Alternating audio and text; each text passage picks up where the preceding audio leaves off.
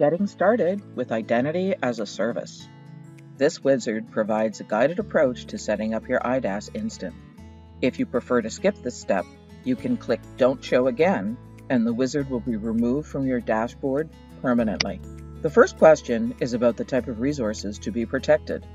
In this example, this is a VPN service and Salesforce. Additional applications can always be added. This simply provides a starting point. The next question is, where are your users coming from? In our example, we will start by importing all of our corporate Active Directory users. To automate onboarding of the users, you can select the preferred second-factor authenticators. The users will be asked to register them during their first login.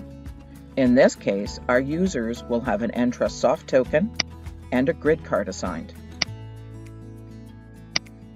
Once logged in, the steps to complete the configuration of your IDaaS instance will be presented.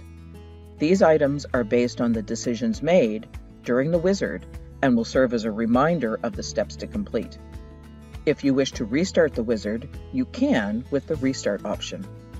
Each item will have a link to the section of the administration portal where that component must be set up. In this example, a gateway must be registered, the users must be synchronized with the directory, applications must be created, and the resource rules defined, and then users will be ready to authenticate and test the configuration. Please see our library of support content or contact our world-class support team any time of the day, no matter where you are, for more immediate assistance.